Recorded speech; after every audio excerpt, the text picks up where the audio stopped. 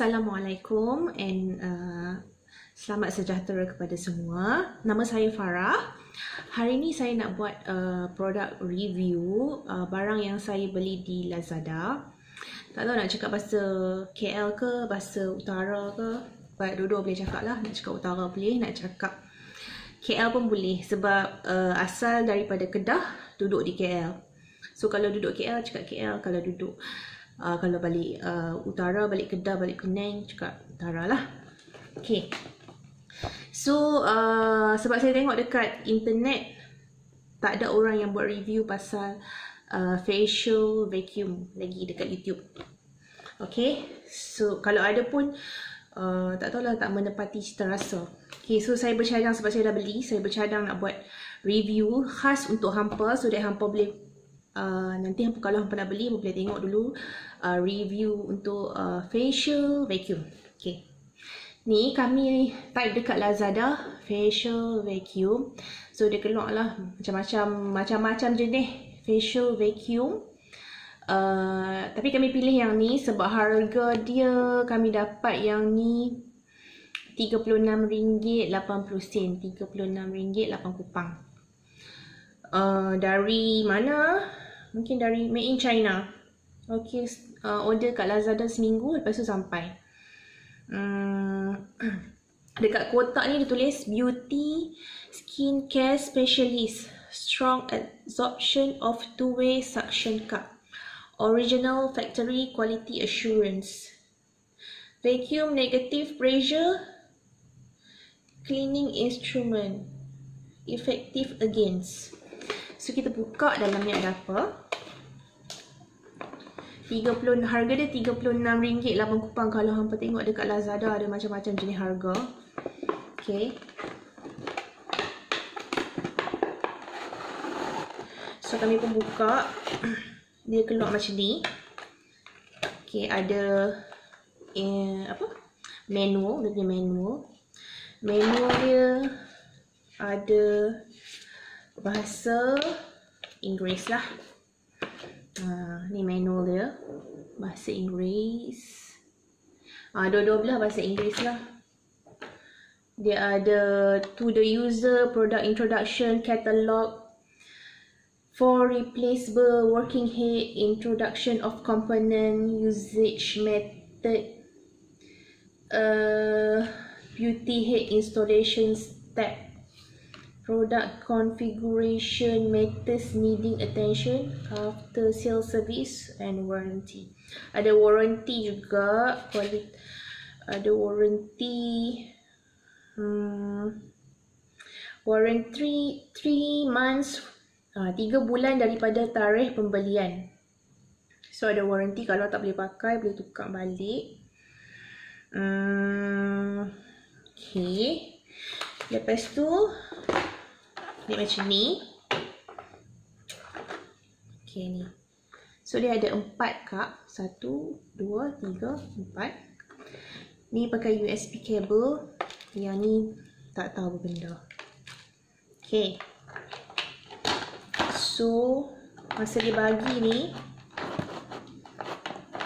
so kita buka. Macam ni bentuk dia. Ini yang cup yang besar, dia punya suction. Kami dah try lah tapi sakit. Kami tak suka pakai yang ni. Kalau hampa yang ni okey, jangan pakai yang ni. Yang ni sakit sikit. Yang kecil, so boleh cabut je. Cabut je macam ni. Yang ni okey. Yang ni yang besar, kami dah try pakai sakit. Yang ni okey. Yang ni macam muncung sikit, sesuai untuk celah-celah hidung. So boleh pakai dua jenis ni, yang bulat ataupun yang ni. Yang dua ni okey, tak sakit. Yang pakai ni sakit. Lagi satu ni kami tak try lagi apa benda. Dia boleh, hampa boleh charge ni macam mana hampa charge telefon. Tengok ni power bank. Boleh charge ikut power bank. Macam mana hampa charge telefon, macam tu lah hampa charge je. Baik, tengok. Bila charge jadi macam ni. Nyala. So kalau nak pakai, charge dulu, lepas tu cabut, lepas tu boleh pakai. So kita try pakai.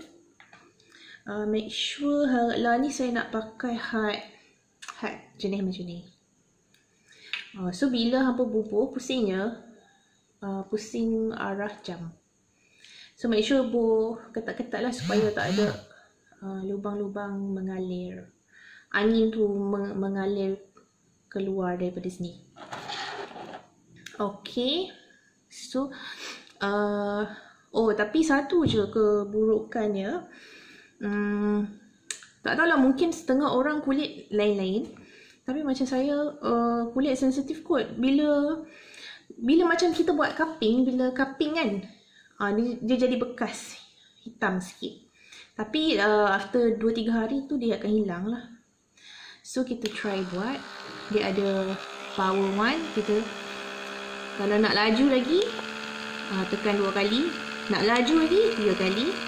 Nak laju lagi 4 kali. Nak laju lagi 5 kali. 5 kali. Dia ada 5 level dia punya tahap kekuatan. So boleh try sekali dulu. Yang ni kosong, tak ada apa. So buat macam ni.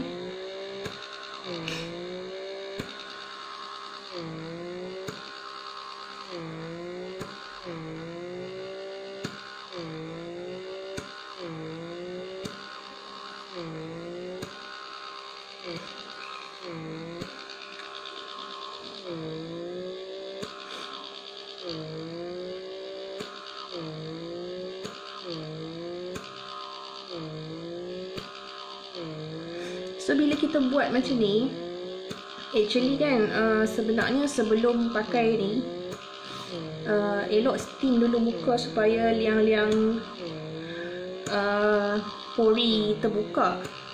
So kami dah Google dekat, dah search dekat Lazada apa facial steamer.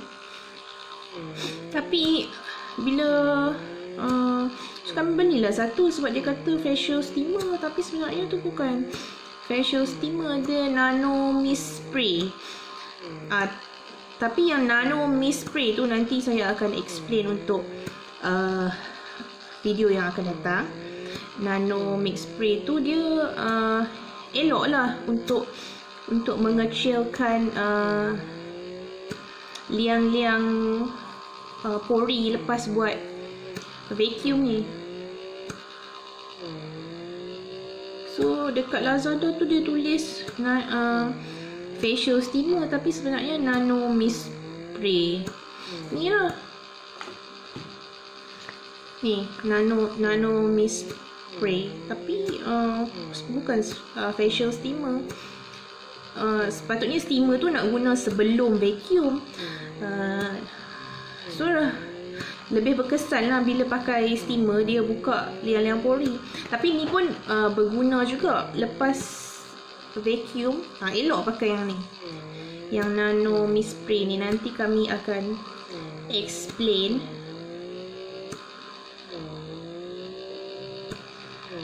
Tak tahu, kulit kami sensitif, dia akan jadi macam kita buat cupping, dia akan jadi berbekas. Tapi lepas 2-3 hari dia hilang lah.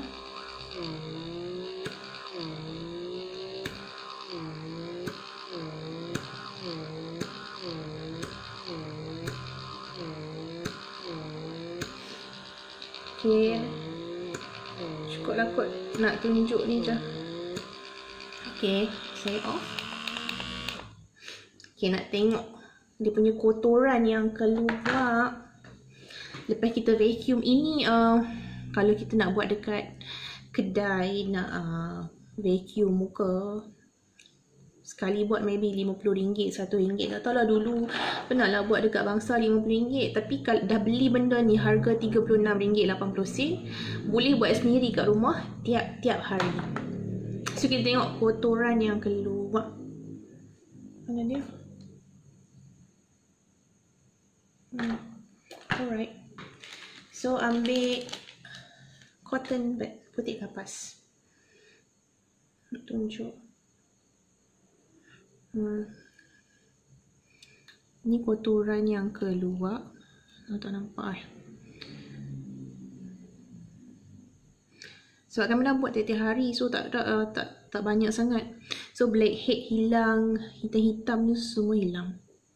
Okay.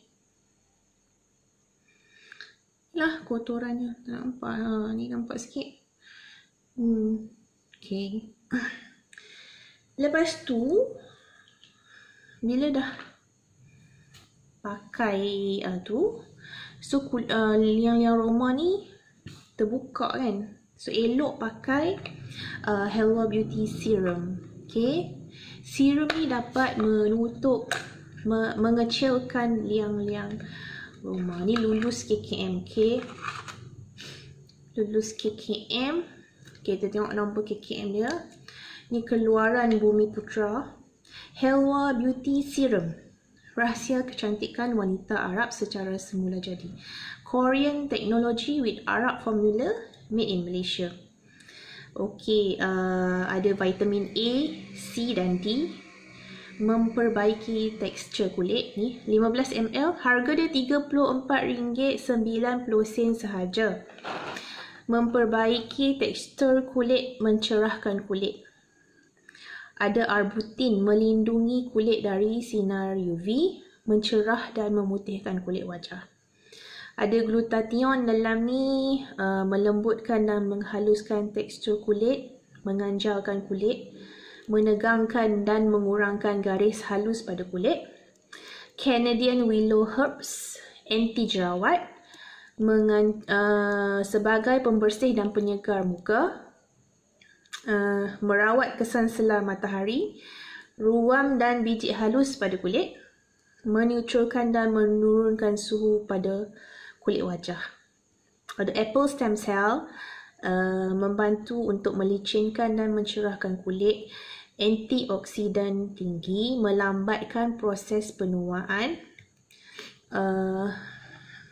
melindungi dan mempercepat pertumbuhan sel-sel kulit baru, melambatkan kedutan. Ada allantoin, melembabkan, melicinkan dan merangsang metabolisme sel-sel kulit, melembabkan kulit, merawat kulit sensitif dan merawat luka pada kulit wajah. So bila kita pakai vacuum ni, memang kulit kita akan luka sikit. So memang elok lepas vacuum pakai ni Helwa Beauty Serum. Okay, lepas tu ada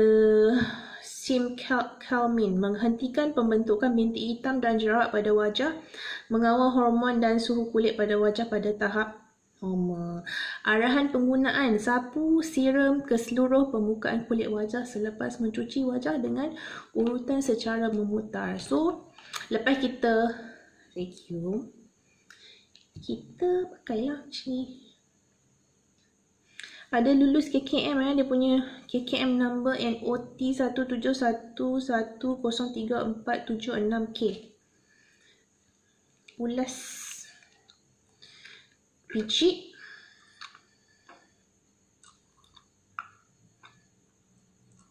Ulas picit. Sapu. Sejuk je rasa bila pakai ni.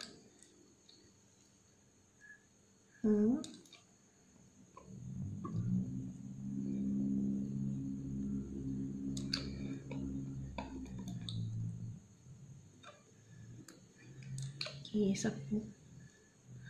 So letaklah kat sini.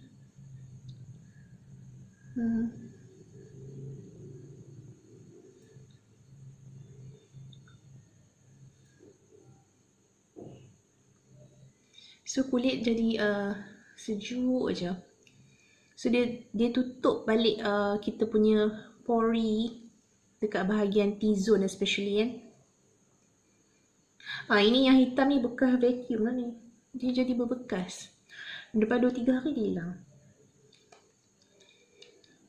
Kulit rasa sejuk dan segar lepas menggunakan Helwa Beauty Serum. Okay. Alright, lepas tu Cara. kita akan review another product lepas ni.